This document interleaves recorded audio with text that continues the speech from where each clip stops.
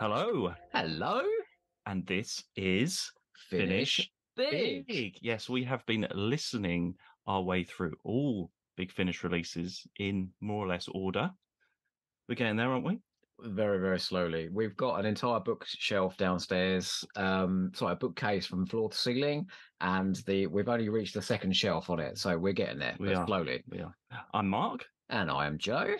but this time we have a very special guest with us who has produced and written many Big Finish releases. So, everyone, I just want you to think of your favorite Big Finish script. Okay. The Sontarans. Yeah. Any more? Oh, hundreds. Home Truths. Well, I can guarantee that our guest wrote it. The Cold Equations. Yeah, from the Companion Chronicles, Early Adventures, Bernice, Graceless, The Lost Stories, not to mention the many books and comics in the Whoniverse. I've never used that word before. It is, of course, our guest, Simon Guerrier. Whey! Thanks for having me. Welcome. You have done so many different stories across many, many ranges. And we're going to talk about a few of those today. Can I ask a question before you even ask your first question? Where did it all begin? I think it's the settling, but I could be wrong. So the first thing I wrote for Big Finish was a short story. A short story called The Switching for their first volume of short trips in 2002. They've since done an audio version of it, but it was originally published in a book, which some of your listeners may be able to remember the days that there were books. And I got that because I'd been pitching ideas for Doctor Who books, novels to Virgin and BBC Books, and as a result of that, had some conversations with Jacqueline Rayner, who was an editor there. And when she became the editor of the first Big Finish short story book, she, I think Jonathan Morris, who I also had got to know then, said I was just about to leave my job and go freelance, and I would be needing work. So Jack let me pitch for it, and the theme of the book was Zodiac. So every story had to have a theme. Zodiac. Yeah. And I thought I was a bit keen, so I thought I would pitch. I thought it'd be too keen to pitch an idea for every one of the 12 signs of the Zodiac. So I pitched 6. Oh, okay. that was keen, but not too stalkerish. Plenty to choose from there. Yeah. And Jack commissioned The Switching, and it all went from there. But sorry. No. You will get to your first question. But you did write The Time Travelers as well, didn't you, for the BBC Past Doctor range? Yeah, so that was published in 2005, because it was after I delivered the first draft the day before Dalek was on, because it overlapped with the new series. But I pitched that to BBC in 2003, so I'd already written a Big Finish. I'd already written a story or 3 short stories for Big Finish by that point. But I've been pitching to Virgin and BBC and getting, and kind of corresponding with them. They'd send a blank rejection, and then they'd send a rejection with a bit more detail and a bit more specific things. And I got to meet people and stuff by going to conventions and pubs and things. But it took me about 10 years to get. Gosh. I pitched all sorts of things. Most of those things I pitched, I've got sort of cannibalized for Big Finish plays since. I suppose there's a lesson there in don't give up. Yeah. Just and you kind of learn how to do it through that process of being knocked back. How did you come into the Nice range? Was that through the anthologies first? Yes. So I pitched a Benny novel to Virgin. So I pitched a Doctor Who story when Bernice was still the companion in the Benny books. I pitched a Benny novel after she'd left the Doctor. So that was 98, 99. And I got to know Paul Cornell at the Fitzroy Tavern, and he'd been very encouraging. In fact, he had introduced me to Jacqueline Rayner because I'd taken my latest rejection letter to show my little gang of mates. There was a little gang of us who were all kind of keen on writing. Eddie Robson was one of them. And I had a really nice rejection letter, which was it was a sort of form A4 sheet with a tick list of all the things you'd done wrong, and they just tick the ones that applied. But the person had started writing comments in pen at the bottom, run out of space, and had gone up round the side of the page and then over. So it was just a really nice thing to receive because it showed that they had things to say. So I took that with me to the Fitzroy Tavern to show off to my peers. And Paul saw it and recognized that it was Jack's handwriting and said, "She's over there. Do you want to come and meet her?" Oh, amazing. Which was amazing. And that really it kind of really helped me because I suddenly made the connection. What I'd never really thought about was that because I kept sending stuff in, people at BBC Books knew who I was. It never occurred to me that the same people would be replying and they'd go, "Oh, it's that guy again."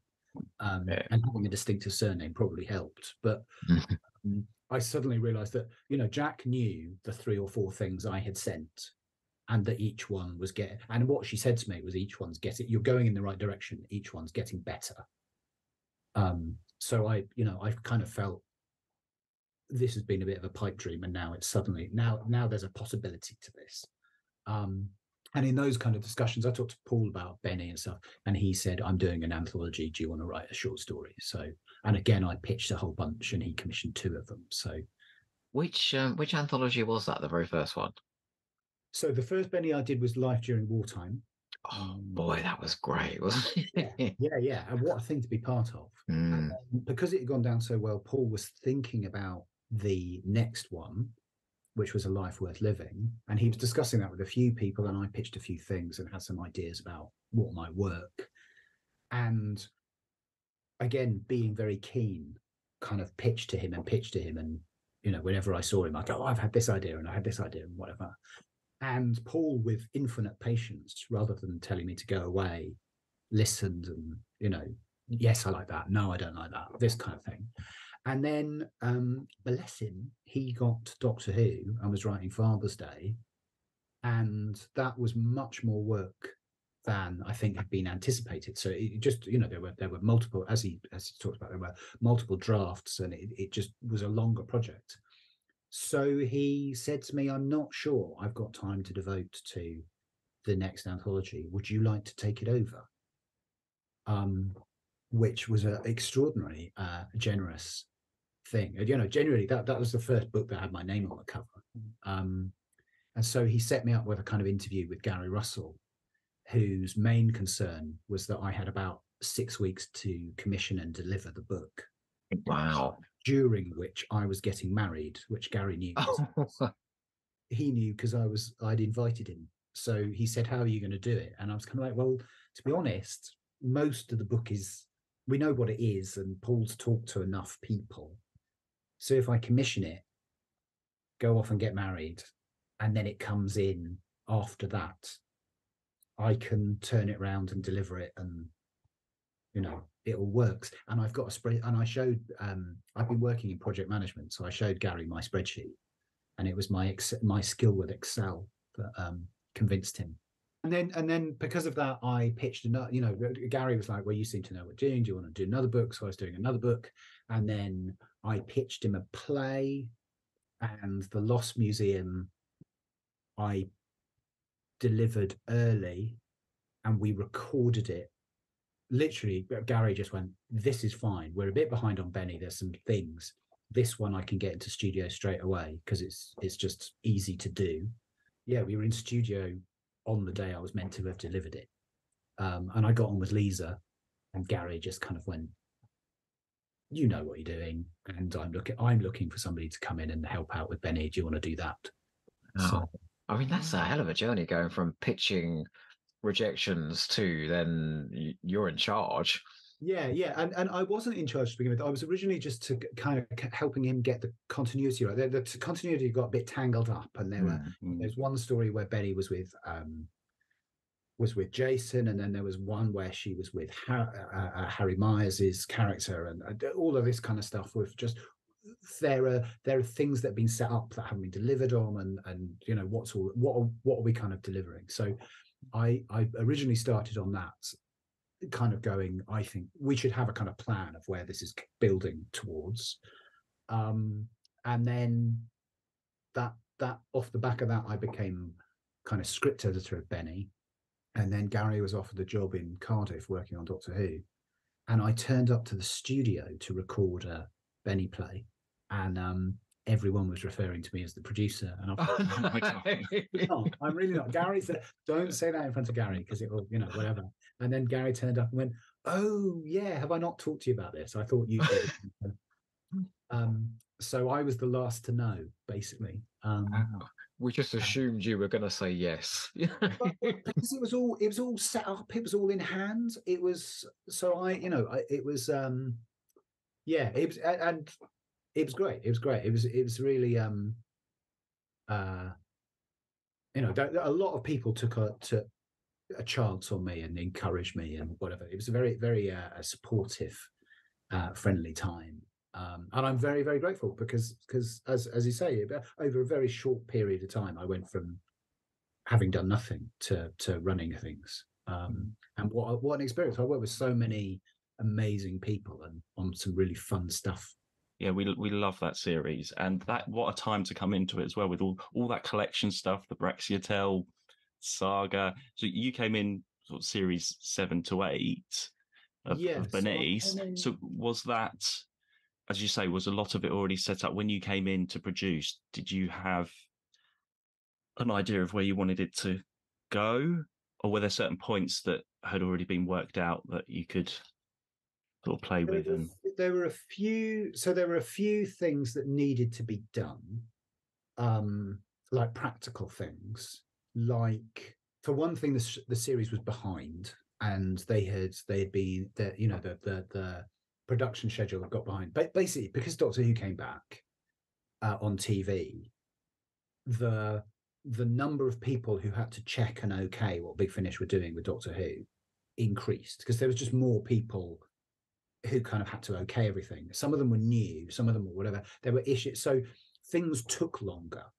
And because in the early days of Big Finish, I think what would happen is they would say to Steve Cole and Jack Rayner at the BBC, "We want to do this," and then they go, "Okay, that's fine," and that would be kind of it. And then there was the people at what was then BBC Worldwide, and the people at Cardiff making the TV show, and how do those work and how do those balance and so all of that kind of thing, and working out what the rules were and what the changing guidelines were, because there was no sort of written format for what Doctor Who could and couldn't do. But you'll remember that, as I'm sure you know, there was some debate when Russell was making the first TV show with Christopher Eccleston about, can we kill anybody on screen? Yeah. All of those kind of things were being debated and in the air, and what kind of language can be used and how violent can things get, and all of those kind of things, which just meant that there was a lot more, it was all very friendly, it was all very collegiate and supportive, but things just took longer and things got more, things. So the Doctor Who stuff was more involved, and that meant Gary had less time to work on Benny and things had got behind. So I was brought in. Gary had some ideas about what he wanted. He had a stack of scripts that he had commissioned that for one reason and another had issues. One of them was very similar to something else that they'd commissioned. One of them had too many characters in it. One of them, I can't remember. I mean, it's all in the Benny inside story.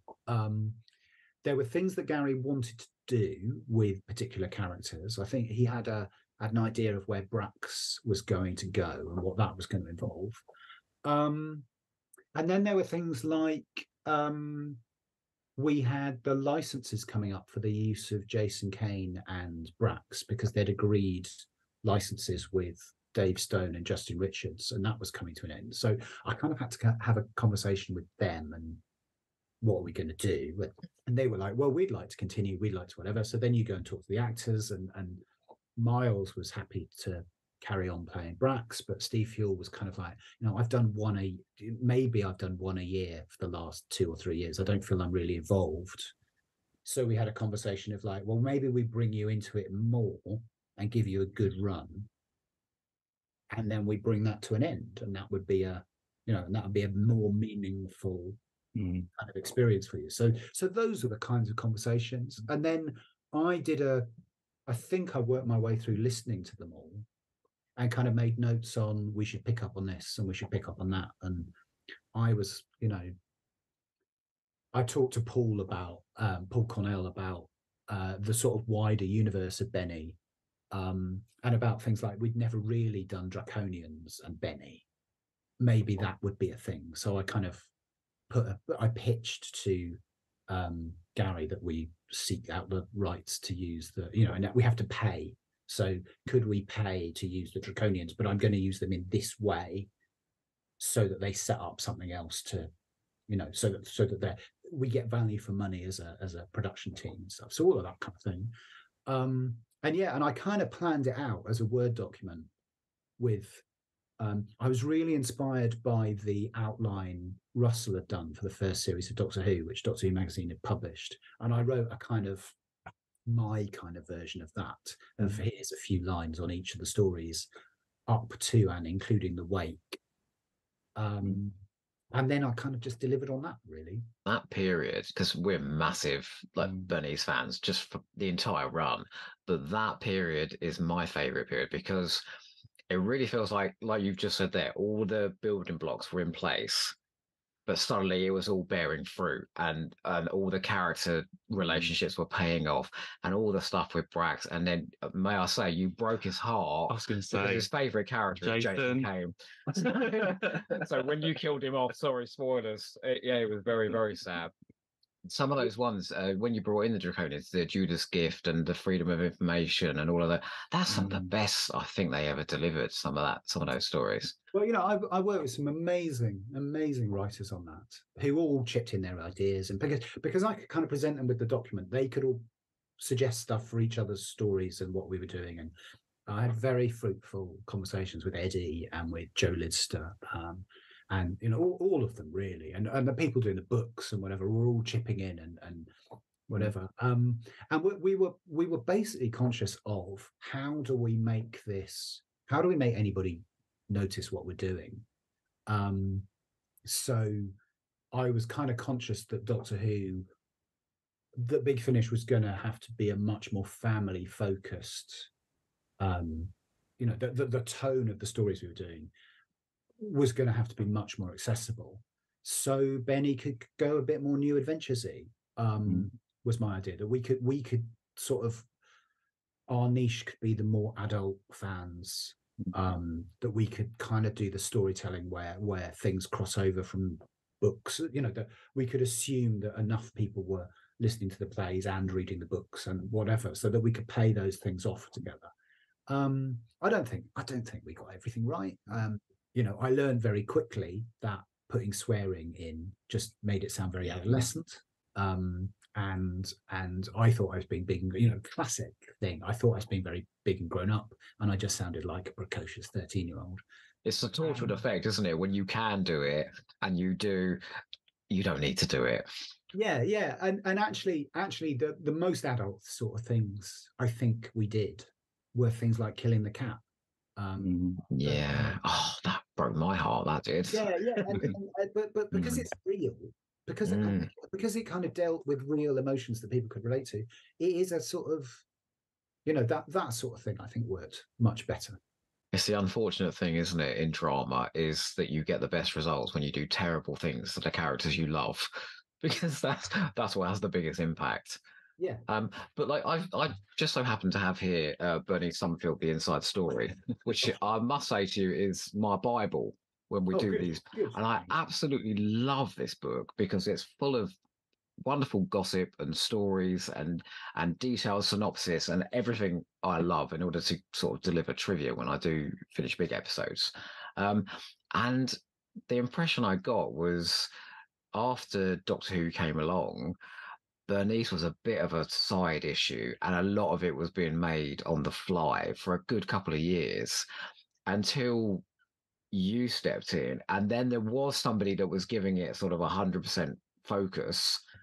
And I think you can tell in the product. I think you can tell in the stories during that period. I think they there was definitely the relaunch for series 2, which Gary and Jack and Justin, I think, spearheaded. And I really like the collection setup. It's a bit after that. It's sort of series 3 and 4 where what they're trying to do is make the stories a bit more standalone, which I completely get, so that people can kind of come in and they're putting Doctor Who monsters in and that kind of stuff to bring an audience. My understanding is that didn't really result in more sales, particularly. So that kind of investment didn't really work for them. And that kind of thing of being a bit standalone meant that things kind of, it's not that they didn't matter, but there was less draw to kind of less appeal to audience loyalty. And those were all things that they had identified, that Gary and Justin and Jason and Nick had identified at Big Finish. That was kind of my brief when I came in. And Gary took me out and basically said, these are the things that we think are at issue that we would like you to help us come up with a strategy for. So yes, I was involved, but I wasn't, that wasn't my, as much as I'd like to take credit, that was, and they if I hadn't been available, they would have got somebody else in. It would have been Eddie Robson or Nick Wallace would have done all of that. I think you downplay what you've done there, but very quickly, can I ask you about this? Yeah, because this is one of the most detailed books to do with Doctor Who and that I've ever read, and like the amount of interviews that you've got in here. I mean, how did you even go about writing this? So Ian Farrington started it. That's the main thing. So I was brought on to help him because he'd already done quite a lot of the legwork, and he'd gone through the Big Finish archives. So there was, there's basically a filing cabinet in the office, and he'd gone through that and pulled out everything valuable. So I kind of had a skeleton of certainly the early part of it. And then, I just got in touch with people. And what then happened was it kind of spiraled, that as I started writing bits up and sending it to people to check, it would remind them of other things. Right. But I basically went a bit mad doing it. I was looking at it earlier this summer because it was 25 years since they recorded the first Benny play, and I was looking out something for somebody who was writing something, and I was looking through the book going, I don't remember any of this. Well, it's an invaluable resource to me, so thank you very much. Brilliant. And anytime volume 2 it makes me very glad that we get to certain seasons and then that's it. I can't use it anymore. I think I'm generous enough to let somebody else do that. Well, going on to another series that you're very involved in, Graceless, which I have to say is a chef's kiss of a audio series. It is absolutely one of my favourites. The characters Amy, Abby, Zara came from the Key to Time trilogy, which you wrote the first one of. So did Graceless come out of, was that sort of planned already, or did that just come out of the Key to Time? No, so the Key to Time came about because Peter Davison was cast in Camelot, the Monty Python stage show, and he was going to do a year, and that meant he wasn't going to be available to record any Big Finish for a year. So he said to Jason Hay-Ellery, this is what's happening. I've got a week in whenever it was, February, whatever year that was, 2008, 2009, when I can record stuff for you. So they needed to record as much with Peter as they could in a week. And they basically Jason had this idea, we'll do a trilogy. And also Nick Briggs and Alan Barnes were kind of deep onto Doctor Who. And they were like, if we give that trilogy to somebody else, that gives them 3 months break in the schedule for them to sort of catch up and regalvanize and whatever. That was the idea. So I had just delivered The Wake, my final Benny play, and I was on the bus to a freelance job in London, and Nigel Fairs got on the bus and was like, oh, hello. What are you up to? What are you up to? I've just finished Benny. What are you doing next? I don't really know. And then he emailed me later that day going, do you want to come to a meeting to discuss something I'm working on? So I went out with him. I met David Richardson for the first time, who just joined Big Finish, and Jason, and they talked through this idea. And Nigel basically had the idea of this sort of yin and yang characters, who were not called Abby and Zala then. They were called, I can't remember. And we kind of talked through it and what he wanted to do. And then the main issue was it all had to be written really quickly because it needed to be into studio in like 5 weeks or something. So there was a lot of back and forth, a lot of slightly manic changes of brief and changes of whatever. At the same time, at that same meeting, David Richardson asked me if I would write a companion chronicle, and he kind of said, we've now got a format that I quite like for them, which is that you've got 2 stories going at once, which is one is the companion with the Doctor in a story we never saw on TV. But at the same time, we've got the companion where they are now years after they were with the Doctor. So you can have the 2 playing off against each other. And he said that would work for pretty much all the companions. It just, it wouldn't work for some of them like Jean Marsh because Sarah Kingdon died. And I just said, sort of, because I'm irritating, unless the story old Sarah told explained how she could tell the story. To which David went, yes, I'll have that, please. Okay. So Thank God so you said that. Those G Marsh ones are so good. Yeah. But I hadn't really thought of it any further than that. So I then was writing both together, and the big thing with The Key to Time was that Jason took Kira and Laura with him to conventions to sell the plays, and they're a force of nature, those 2. They're really fun and really engaging, and by chatting to people and charming everybody, they sold loads of CDs. So Jason was like, we need to do more. And also he was looking at broadening, I think, as a result of Big Finish losing the license to the Tomorrow People. Jason was kind of thinking we need to have more stuff that we own as Big Finish, as is our own IP. And he was also thinking about stuff they could sell to what was BBC Radio 7 and is now Radio 4 Extra. So all of those kind of things. And so he said to me a convention in Florida that I was at, because my life used to be very glamorous. These are the kind of things, could we do something? And he said, and we're looking at the more adult end of the market. So I was kind of like, well, yeah, we need to do something that's not like what I did with Benny. So not swearing, but more adult themes, a bit more moral complexity, I thought. And so we did it, and we did it as I thought they were going to be released as one-off stories, 3 one-off stories, which is why I wrote a kind of recap thing for each one, which is a box they didn't need. And I wrote them kind of on the idea that maybe people wouldn't have heard, you might pick up the second one but not have heard the first one and stuff. And then they produced a box, and that sold really well, a bit to all of our surprise. And then Radio 7 were like, yes, we want this and we want more.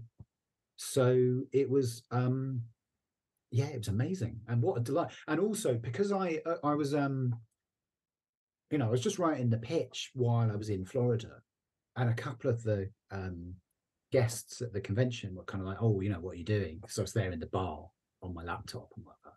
So I'm just doing a pitch for a big finish. Oh, is there a part for me in it? Well, there is now, And when I delivered the scripts, I don't always have actors in mind when I'm writing stuff, but on Graceless, I did for quite a lot of the parts. And when Lisa Barman, who's directing it, sort of said, "Who do you want in this?" I sent her a list of who I'd had in mind, and I think she got all of them. I think, and I hadn't cast everybody, but I cast quite a few of the parts in my head. And I was like, "Oh, that's nice." You didn't have to do that, but that's nice. But when I turned up at the studio, they all knew. So they all knew I'd written parts specifically for them and given them jobs. So they were all really pleased to see me, which was an amazing feeling. That first recording, when Graceless came out and people said, "Oh, this is quite dark and whatever." What I love about it. Well, it was the tone of it was a bit of a surprise, that more adult tone that you were going for, because it's its standalone series. You don't really need any of the Doctor Who connections to it. It's not the worlds of Doctor Who or anything. It is its standalone. I do like that about that you can do all of that stuff, because I heard it at the time, and Joe, you hadn't heard it before, so I got you to listen to the first series, and we listened to The Fog in the dark in candlelight. The Fog but that was brilliant as well. But even the sort of some of the violence in that first episode was, I think you were quite shocked at the tone. I kept saying they wouldn't do this now, they wouldn't be allowed to do this now. But it's its own thing, and you can go into it as its own sci-fi series. I love that. It was kind of going, I can break all the rules of Doctor Who. That's kind of where I was thinking. And everything from, I can have these characters kill people, I can have them do things that I know are wrong, but also I can do what I was trying to do with each one all the way to the end was to find an idea that I found troubling and I didn't really know the solution to. And I could kind of, a bit like having a sore tooth, each story is kind of probing at something I find uncomfortable. And I remember the first one, or the theme of that first series, was I knew somebody who's in a controlling relationship, and they split up with that person, and we all kind of, a bunch of us rallied around, and then they went back to that person. And what do you do? How do you respect that relationship? How do you whatever? And it had really I kind of picked over that, and it was a thing that a few of my friends had talked about at some length and whatever. And that first series of Graceless was like, I'm going to try and use that. And what I'm going to do is I'm going to end it in a place that I don't like, because I think that will stick in people's heads. Was my kind of idea. And so all sorts of things like that. And I went to, when I was in, I went to Las Vegas with Mark Wright in advance of going to Gallifrey, a big convention in Los Angeles. And we had an amazing time in Las Vegas, just mucking about. But I was so struck by how Las Vegas worked that I was kind of like, oh, I'm going to use that as well, because it made me really uncomfortable. Just how kind of everything is about taking money off you. And you think they brought you it's very nice, and they brought you a glass of wine while you're playing card, but it's basically to make you play longer. So they're taking that's the setting in that first one, isn't it? It's the same notion. And I found, as I was trying to explain what it had been like to my wife, I was like, I thought I was enjoying myself. As I explained to you what it was like, I'm describing this weird dystopia. So those kind of things were all going into it. And then I was trying to write, Kira and Laura are amazing. Their chemistry is phenomenal. Yeah. Imagine going to a pub like with that. It's a wonder any of us survived. I have such as I said, the first series came out and people were going, "Whoa, this is dark," and I was like, "Is it?" I just remember the recording days being a laugh and how much fun it was. But also part of the fun was because it's very, because there's a lot of drama and a lot to get your teeth into, the actors were all kind of energized about that. So yeah, and it just became a thing. So Radio 7 wanted more, and we were kind of like, how much more do you want? And they said, well, we'd like another 3 to begin with. And I was like, well, if I finish that on a cliffhanger, is that a problem? And they were like, all right, what we'll do is we'll take 3. We're open to another 3, but that second lot has to have a definitive ending. So I was like, all right, so it's a 9 plays. Okay, I can do that. So you then start planning where that's going to go or whatever. And then, we were like, oh, we can still do more Graceless. So we did another 4. Which, I think, I'm not sure if Jason even offered them to 4 extra, but those weren't broadcast.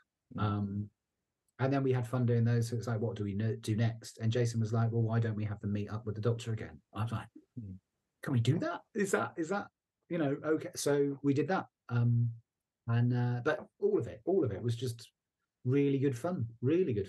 Yeah. The thing you said earlier about it being a little bit uncomfortable and sort of probing into moral complexities that Doctor Who doesn't really touch, because most of the time it's trying to tell a bit of an adventure story.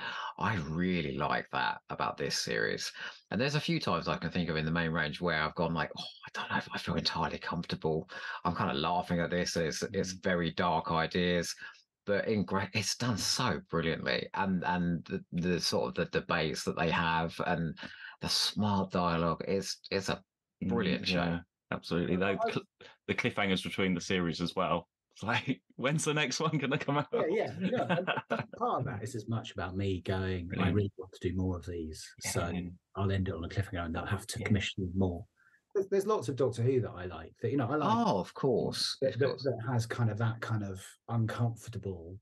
All the stuff that sits in my head that kind of lingers long afterwards is the stuff where it leaves me with a question, or what was that about? The Midnight, for example. What the sort of moral that thing, that haunting thing that ordinary people have done such a horrible thing in Midnight really, really sort of sits with you long afterwards. Jubilee's the one that always comes to mind for me, because there's so many sick moments in that are very funny but extremely violent. And I'm like, should I be laughing at this? That man's just had his leg cut off so he can fit in a Dalek because he's a dwarf. And, but I do, it is nice to go into those spaces. And I think sometimes with the spin-off ranges, it frees you up to do more challenging stuff as well. And it's still happening now in a way that, like Cardiff or whoever approves all of this might look at a Doctor Who story that's dealing with some of the stuff that Graceless does and go, yeah, no, you're not doing that. I think you probably, depending what it is, I think you can. I was saying earlier that swearing and that kind of stuff you just wouldn't get away with, but actually I think you can put that kind of moral stuff into a Doctor Who. The problem that I think the limiting factor is that the Doctor is such a powerful figure that things are going to be okay, and the Doctor will make a judgment on the morality.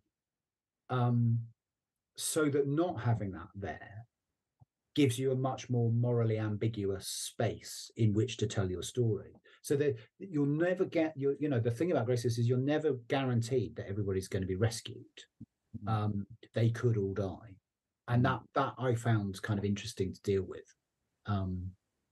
There was a few times as well where I was like, are these the protagonists or are these the antagonists? I can't quite tell from scene to scene, but I like that as well, And it must be great having Lisa Bauman directing all of those as well.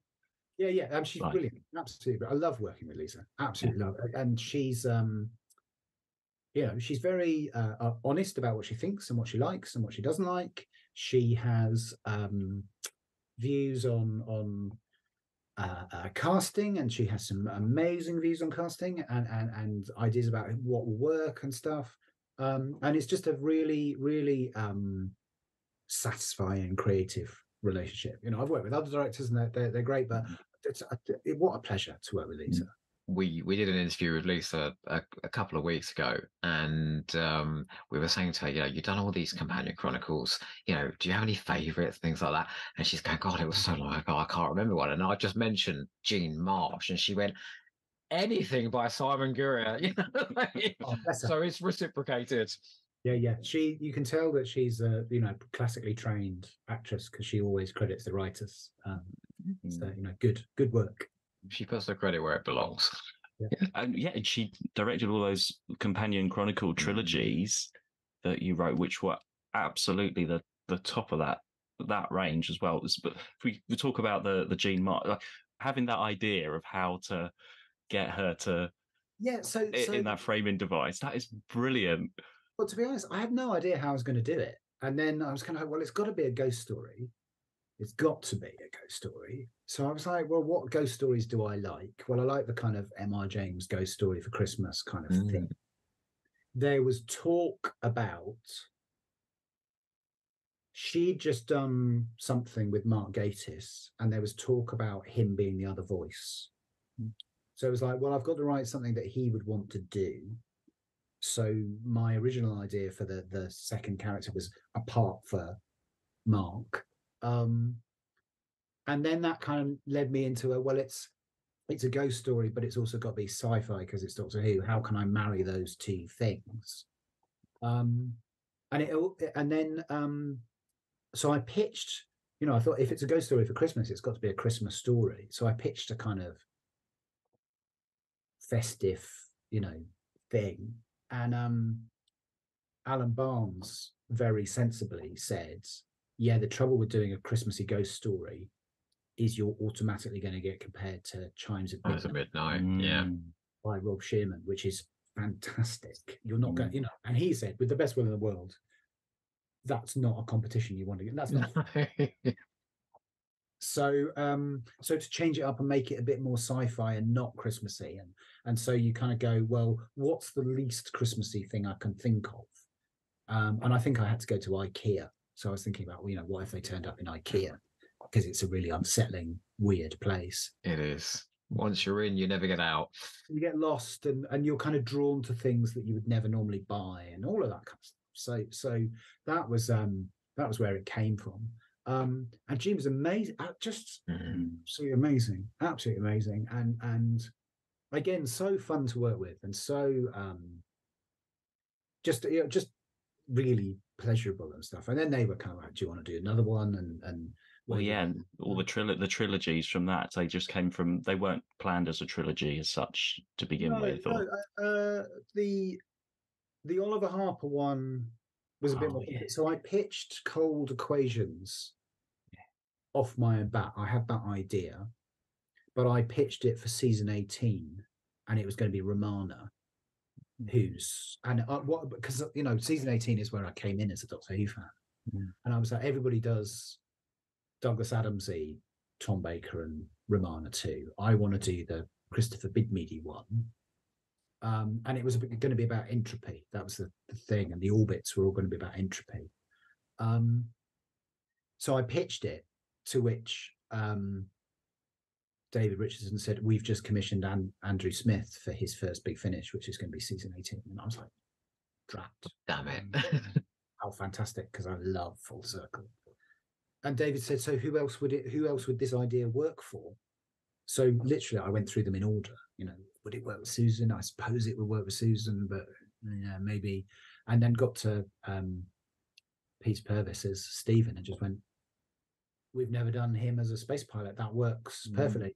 And then David said, I've got this idea for a new companion to join the Doctor and Stephen. Could they work into this story? So the original idea was we were going to have the Cold Equations with this new companion without explaining who he was or how he got there. So you're as a listener, you're immediately going, what the hell is this? And who's he? And what's he all about? With the expectation that at some point we'd reveal he's not meant to be there or whatever. And then the next story would be his introduction story, because he was. That's kind of the idea, and play with expectations a bit, To which Gary Russell at Cardiff went, "That's a bit complicated, isn't it? Why not introduction story?" And then the second, "Oh yeah, we could do it like that." So that's what we did. And David Richardson had, he knew who Oliver was. I think he came up with a name, his background, the sort of journey that he'd go on. And that was just a brief. So I think with the Perpetual Bombs, the only thing I came up with was the monster. But Tom Allen came in and owned that part, didn't he? Like, and I've only ever seen him, delivering witty jibes on television since. Amazing. But Absolutely he does some amazing. serious bloody acting in those stories, doesn't he? Yeah, he's brilliant, absolutely brilliant. And I was aware of him as a name from interviews with Matt Smith about being in the National Youth Theatre, because when Matt Smith was in the National Youth Theatre and got spotted by Wendy Padbury and who signed him up as an agent, Tom Allen was the lead. Oh, and okay. was a supporting character. So I think they might have both got signed up by Wendy Padbury. But I was kind of like, I see as a stand-up and stuff. And then he came in and just and knocked it out of the park. And also he and Peter Purvis were really funny together, because they were there was a bit of back and forth banter and chat and stuff, and just got on really well. I think I guessed the twist of what his character was about. Like there's this implication that there's a dark secret, that he's done something wrong, and that ultimately he's a gay man in the 60s. Yeah. But the way Stephen then reacted to that and went, "Is that it?" Like, yeah, I love that scene so much. So I had a lot of so I talked to David Richardson about this in some depth. I also talked to Joe Lidster a great deal about it. I watched Victim, which is the film that it was kind of drawing an influence from, and I read a couple of books on the experience of gay men in the late 50s and 60s that really gave me a kind of steer on it. But it was Joe who really kind of taught me. So I wrote a sort of version of that scene, and then Joe kind of came at it and went, "Look, you need to understand what he's what it's not just this is who I am. It's a kind of world changing thing for him, but for Stephen it isn't. And actually what Stephen needs to do is reassure him, so because otherwise their relationship changes, that all of those sorts of things. So there was quite a lot of, I think that was one of the, not hardest, but it was one of the most we were very careful about that, and took a lot of time over it and a lot of back and forth and stuff, and I was well supported. With the cold equations, you're not afraid to put a bit of science into Doctor Who, and I'm the sort of person that I'm a massive Star Trek fan, but whenever they start talking technobabble, I'm just drift off, waiting for the character bits to pop in again. But somehow, I don't know how you do it, but you inject a lot of science into your stories in a way where I understand what you're talking about. Big, complex ideas. Yeah. And it just works within the adventure as well. And there's a couple of the Zoe ones as well, where there's some big, weighty sort of science ideas in there. Well, you've just got to find the drama in it. And if you watch like science documentaries and stuff like, James Burke, who I'm a big fan of, but also Brian Cox and whoever else is on telly, they will, an awful lot of what you're doing in a documentary is effectively a PowerPoint presentation. So how do you engage the audience? How do you get them to sort of to pay attention? And one way is to kind of dazzle them with graphics and explosions and whatever, but actually that just distracts them from what you're saying. What if you've got to find a way is to make the sort of visual element of it part of the storytelling, and if you can do that, you've really got them and you really arrest them. So the famous thing of James Burke talking about the way that a vacuum, you can store gases in a vacuum and then control them so that they come out in a controlled way, and as a result of doing that, you can do, and he points, and off in the distance a space rocket takes off, and he's timed perfectly. that's amazing because he's got you into the story of it. But that's the same as any element of drama. You know, if you're doing a fight sequence, you want it to tell a story and have beats and have it, you know, that it goes somewhere. Because if it doesn't, for all it might look optically amazing, it doesn't really add anything to the story or change where you are or affect your thing. So always you've got to be thinking about the emotional stuff. And what I realized with the Cold Equations was that the complexity of it was the big monster. And the more I could sell you on the idea of this is hard, the more you know the odds are against the Doctor and Stephen. And that creates the drama of it. That kind of insight into character and stuff is where and it was my kind of pitch to David and Jack, who were a bit nervous about this, was you don't need to understand the science to get this as a big deal. And you know, and that's why it works. And once you know it works, you can kind of go, well, what else can I do? What other bits of science and stuff that I'm interested or find weird can I throw into this? It just allowed Peter Purves as well the chance to just for Stephen to be written so intelligently as well, in a way that we didn't really see, but probably should have seen. And also, you know, I'd grown up on him explaining things. So Blue Peter, of course, yeah. You know, I can remember him explaining how a 2-stroke cylinder worked on a motorbike or whatever. Oh, okay. And I've got to say as well, I will move on from the Cold Equations. That bit at the end of episode 1 where that debris field hits, I've never had a more immersive. I was like this. I was like sort of going down like this, you know. And then Gravity came out, and I did see Tom and Peter at something, maybe one of the recordings of one of the later ones, and we were kind of like, they've made a movie of the Cold Equations. George Clooney is playing Peter Purves, and Tom Allen is you know. Well, anyway, you can make your own punchline. Where's the royalties, eh? Yeah. Well, but yeah, all of that, and what Gravity does is it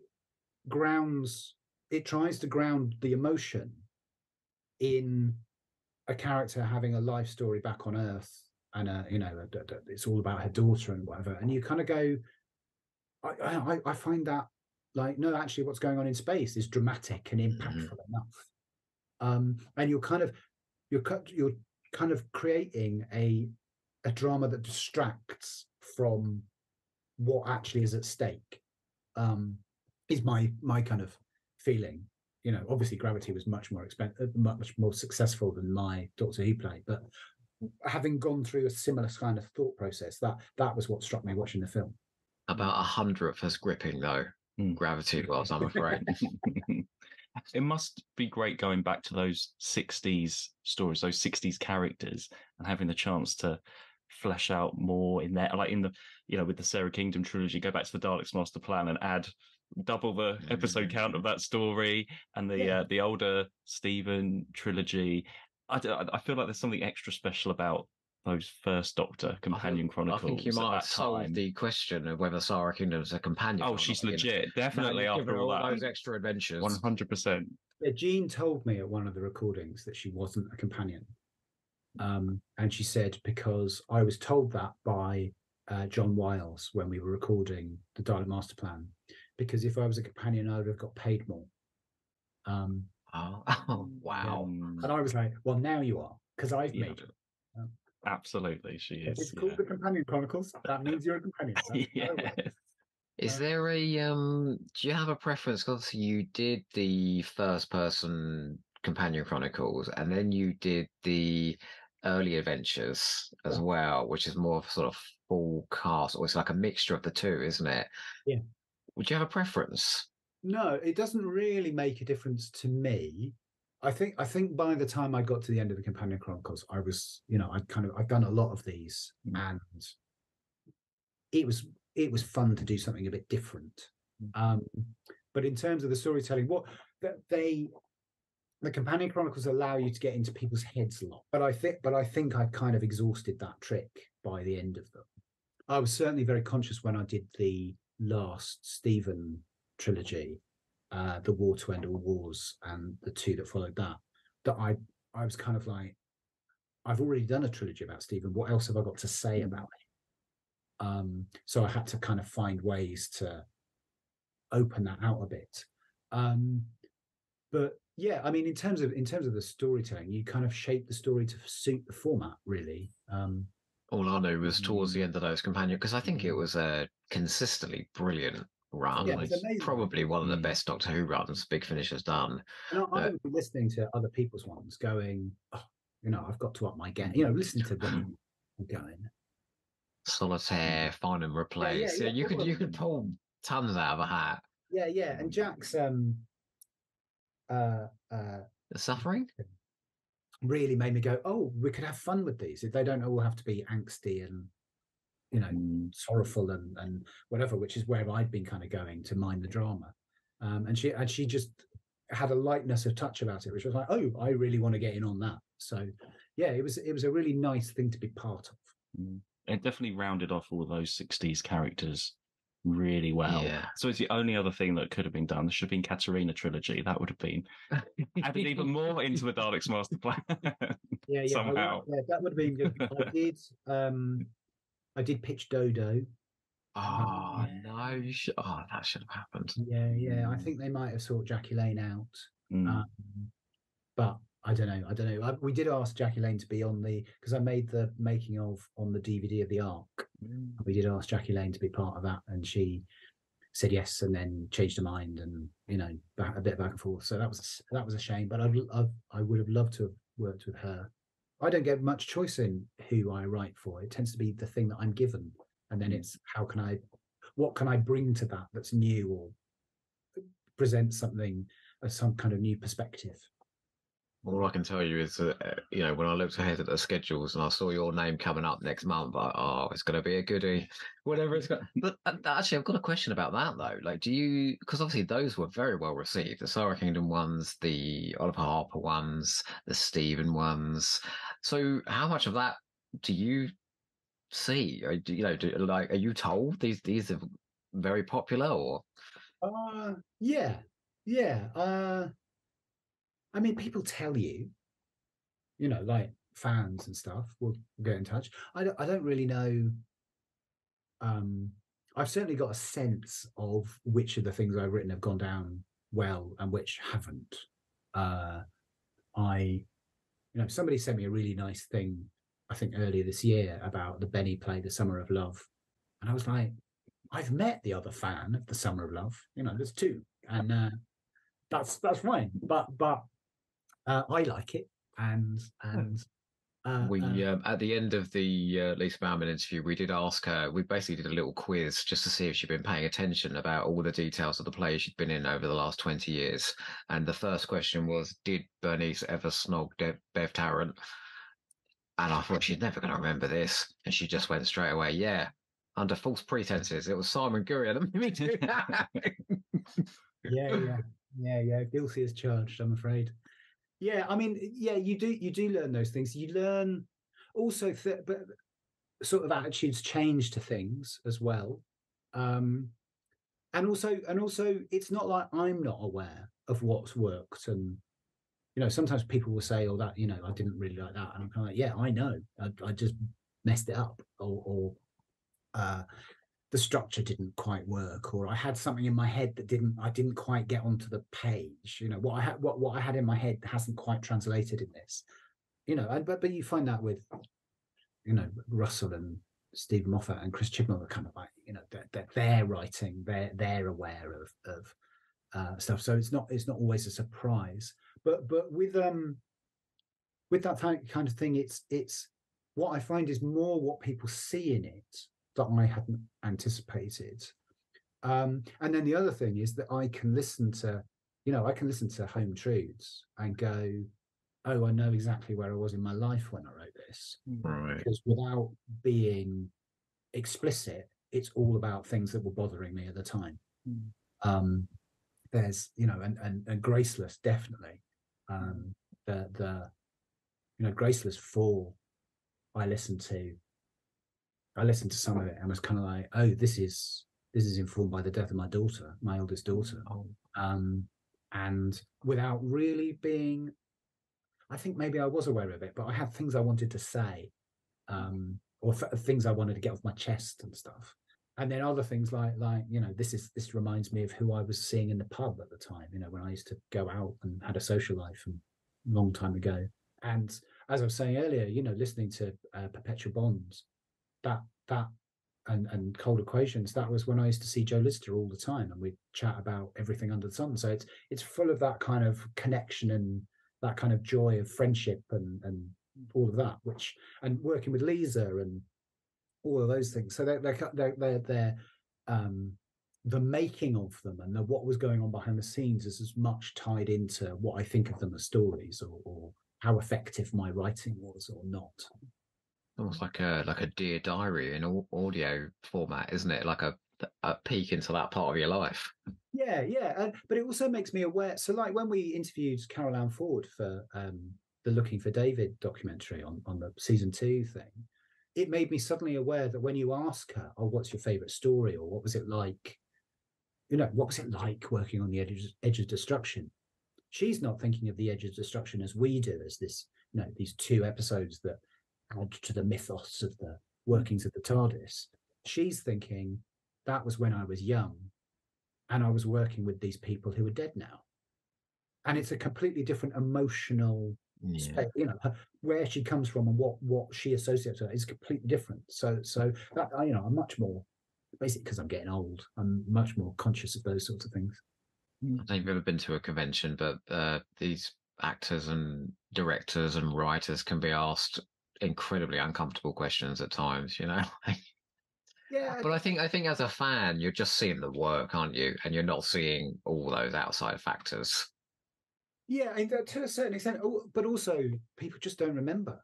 And I find that I've because you said what you wanted to ask me about, I have looked up some of the details because I can't remember what I did. I did a bunch of big finishes in quick succession, and I can't really remember the details unless I check the emails. And that's what that one was about, and that's where you mentioned the ones I did with Zoe, which were fairly quick writes because something else had fallen through.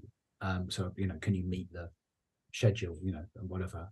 I was like, I don't remember until I was looking at the emails. Go, oh yeah, I did do that. Put them on; they're amazing. Right. Yeah. I know you wrote them, but they're a good listen. All right. But also, what I find is that when you're a bit old like me and you go to conventions, you see people that you know from conventions for years. So your relationships with the fans and stuff change. And I'm kind of aware of that as well, that all of these things are linked, that are kind of, we don't watch and listen to Doctor Who stuff in a vacuum. It's all about these connections and things. Yeah. So, when you ask somebody about working on something or working with, my first thought with Graceless, as I said, is not that it's quite heavy in places. It's just what a laugh it was to do. How much fun, how creatively satisfying it was, and what a laugh we had, and just come out of the studio buzzing. Makes me want to get involved in it now. Do you know? Yeah. It's funny because we're going back listening. We'll say our mission is to listen through all a Big Finish in order, and going back to those early ones, we're having memory. You remember where you listened to a certain story. I do all the time. I know where I was when I was listening to Home Truths, and I think I got the second Graceless for a Christmas present. It goes back to those times. We're having those memories going back, listening to them as well. Yeah, we came out of the recording of the Lost Museum and turned our phones on, because you have to have your phones off in the studio, or you did then, and discovered that Christopher Eccleston had quit playing Doctor Who. And so I know exactly where I was, because we were all stood there going, well, that can't be right. My entire life has been punctuated. Like I can tell exactly what happened in my entire life by various events that happened and stories that came out from Doctor Who. Yeah, it's not been a waste of a life, I'll tell you. But okay, so to sort of round things, are you still working with Big Finish now?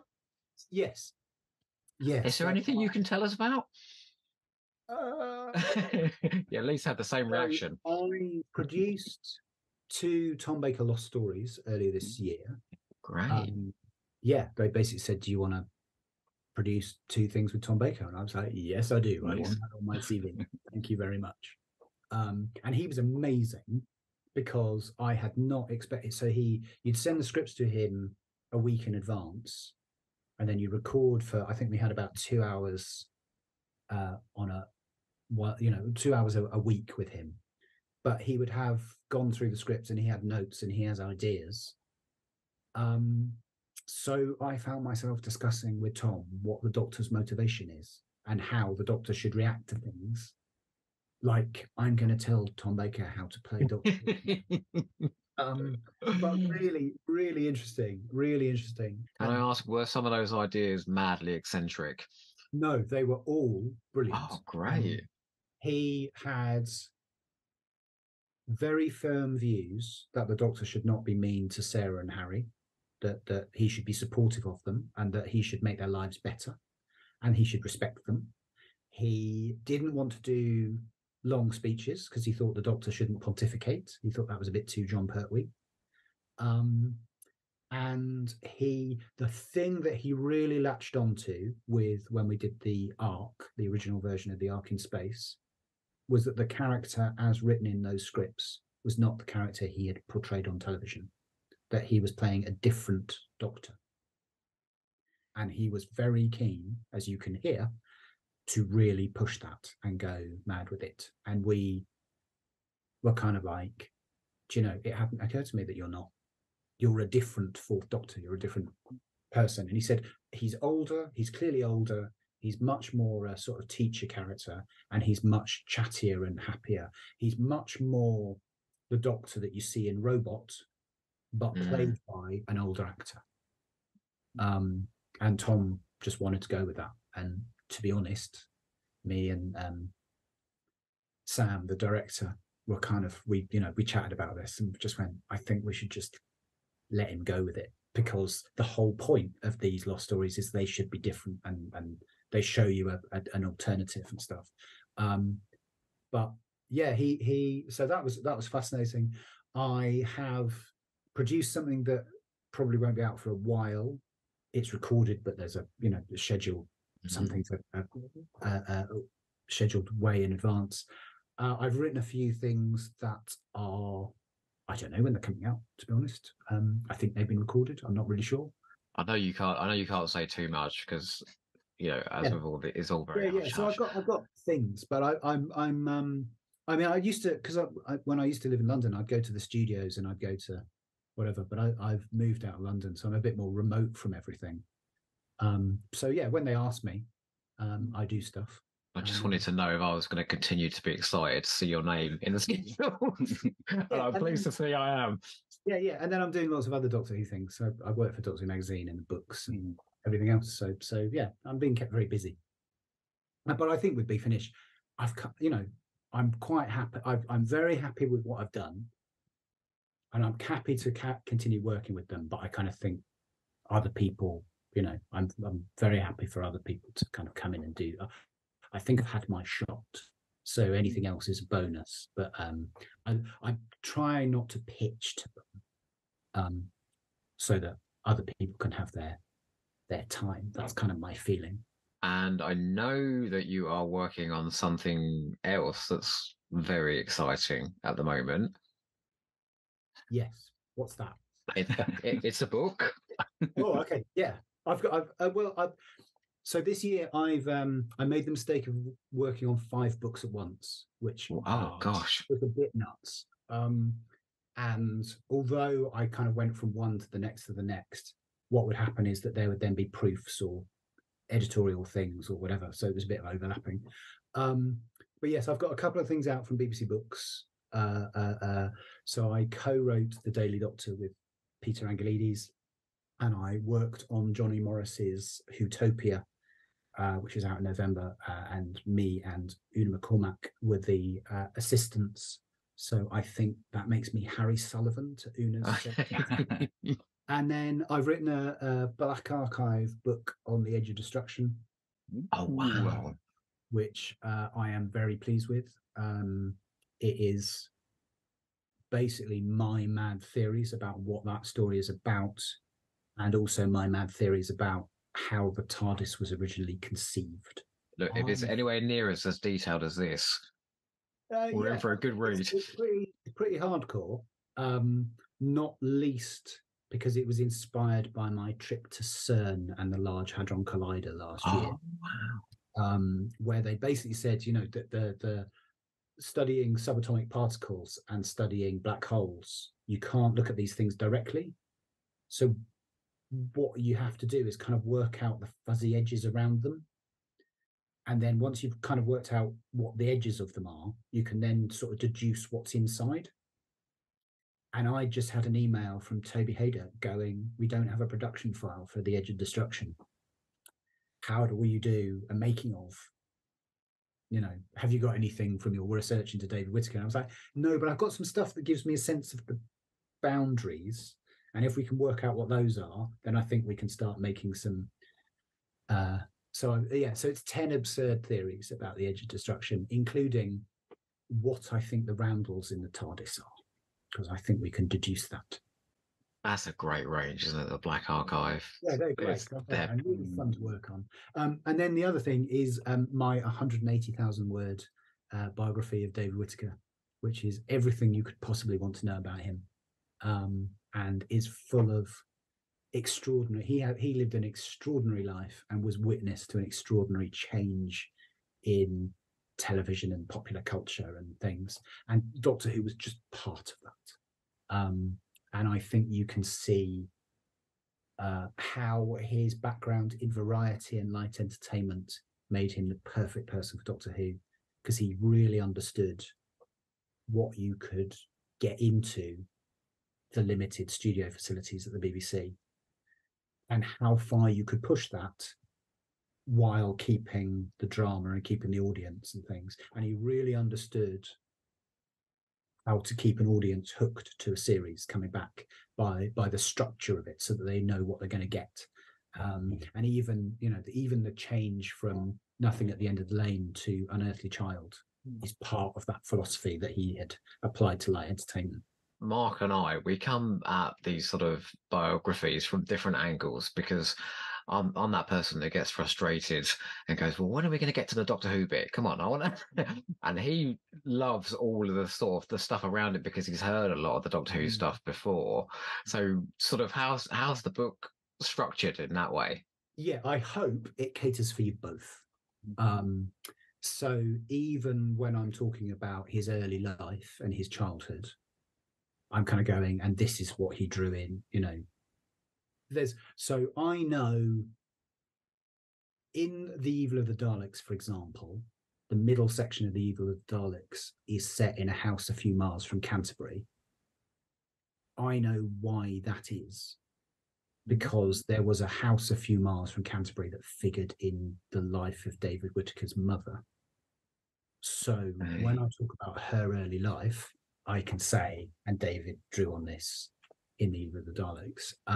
So there's a bit of that. But I actually think even when it's not a direct thing, talking about him writing the continuity scripts for song and dance shows, he then refers to that later in a memo about the studio facilities at Lime Grove for Doctor Who, and specifically says, because I've worked on these shows, I know what the cameras can do. I know what the limits of the special effects are. And so even where it's not directly, it all feeds into things. And then all sorts of odd things, like when he was working in Australia in the 70s, one of his drama programs in Australia has a character called Ramon Salamander in it.